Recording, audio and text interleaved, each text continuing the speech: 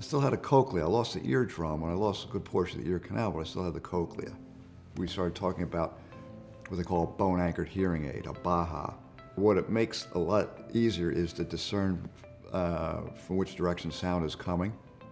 It takes a little bit of the pressure and confusion off the right ear because there's almost sensorial overload at times with noise. And I used to turn to Sue and say, "Are those people loud? Is that loud?" But it made a big difference in quality of life. I'm very happy with the new normal.